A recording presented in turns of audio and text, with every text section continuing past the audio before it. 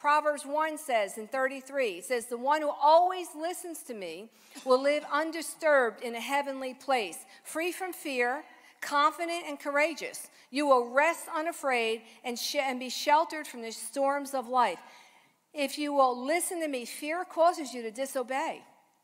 How many times has the Lord said something to you that you were afraid? Or what about ministering to someone? There's a harvest out there. What about going to minister to someone? Oh, what if they don't want to hear me? Well, what if they do? You know, it's this thing. God is saying, listen to me. You will live in heavenly peace. The enemy's after our peace. He's Jehovah Shalom. We're going to crush the head of Satan under our feet. We have a supernatural peace that's an unfair advantage in the world. We get this peace free. And it comes through our relationship and a meditation with the Lord. Now listen to this. We know this. The voice, I love this. Psalm 29, the voice of the Lord is powerful. It's full of, the Lord's voice is full of majesty. We are his voice.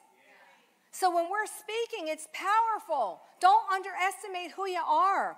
This one I love. Now, you all were dancing up here. Listen to this. In Isaiah 30 in the Passion, when his rod strikes the Assyrians, they will be terror-stricken by the mighty voice of the Lord Yahweh. Every stroke of Yahweh's punishing rod will be to the sound of cymbals and strumming harps. God himself fights them in battle with dancing. Isn't that good?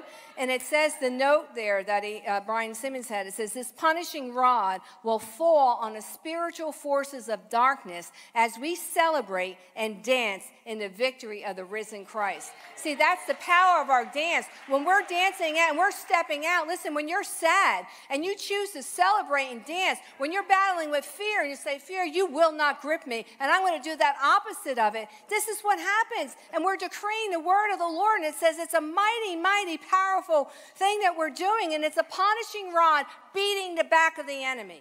You have to imagine that. Get that picture. So, Lord, you know, I'm going to worship you, but this is what's happening to my enemy. See, we have this ability. So what do we have to do to get free? I'm going to bring it to a close now. All right, first of all, you have to want it. Amen. I want freedom. Now, a lot of you may be free. I just want freedom. Amen. I want it. I don't want anything holding me back. I want freedom, Lord. And he says, no good thing will he withhold from those who walk uprightly. I want freedom. You think he's going to answer that? Yes. Meditate on the word. Obey the word. Choose to accept God's love. You have to love yourself. That's another biggie. If you don't love yourself, you're going to have a problem receiving the love of God. And so it's okay. It's not vain. We need to love ourselves, because you can't love your neighbor if you don't love yourself, right? Choose to forgive yourself. Ask God to uncover root issues. And we're going to pray, and we're going to renounce some stuff, but renounce and break judgments, inner vows. Inner vows. You know, it's that determination. It says, you said it. It's a determination set in your mind to protect you from pain. So we make these vows. I'll never let anybody get close to me. I'll never let anybody hurt me. I won't ever be afraid. I'm not going to put myself in a position to be to have fear, right? So we have to renounce these vows.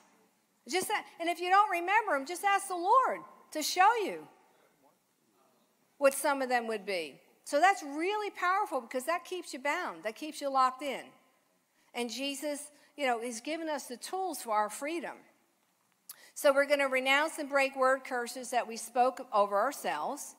And the enemy, like I said to you before, is fearful of us knowing our authority. Decree the word, the voice of the Lord shatters, and we walk in a spirit of victory. Okay, so if you could stand, we're going to just pray and renounce, but we're also going to make a decree, okay?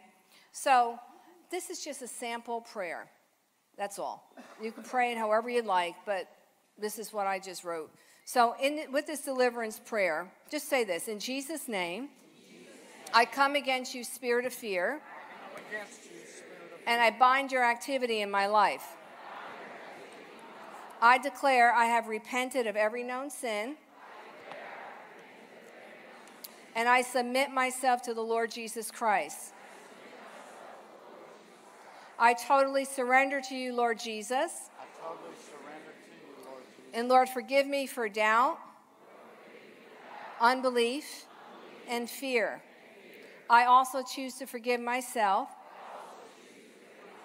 And I release myself from any regret. And I choose to move forward. And I decree today that I am free in Jesus Christ. Fear, you have no control over me. You are bound and you are under my feet. In Jesus' name. Oh, I renounce, break, and come out of agreement of any word curses I have spoken over myself. I renounce any inner vows. And I confess that I am redeemed by the blood of the Lord Jesus Christ out of the enemy's grip. Spirit of fear, I speak to you and command you to loose me now. You have no legal right. Now get out in Jesus' name. And I command you to go now. Now, I want you to read this powerful declaration because you're free. You are free in Jesus. You are free in Jesus. Now, I want you to do this. Just blow it out. It's a spirit. Fear is a spirit. It is blow a it out. Yeah. Blow it out. Tell it you refuse for it to be in your body. Amen. Now, Father, we say these spirits, now open that door back there. Yeah. Tell these spirits to get out in Jesus' name of your atmosphere. Get out. Tell them to shut up. It's a spirit. Yes. Amen. And remember, you have to work at this thing. But now, this is our declaration because I couldn't leave it at that because we have to prophesy and decree who we are. So, I want you to say this. It's up there. It says, say this. I decree that God has commissioned me in this, you could say it, in this new era to be brave, courageous, victorious, and more than a conqueror.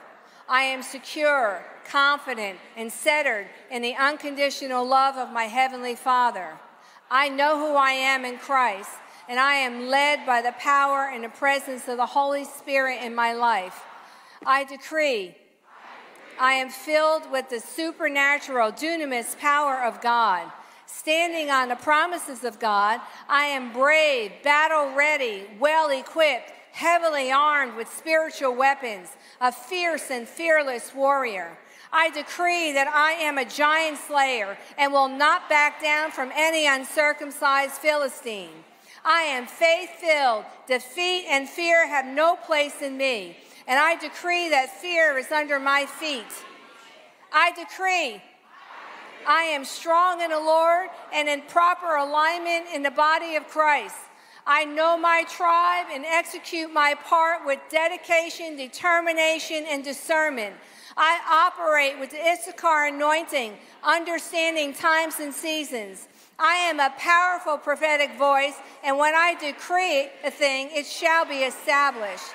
My words and my worship are weaponized for his kingdom purposes, and I decree that in Christ I am unstoppable dread champion. Amen. Wow.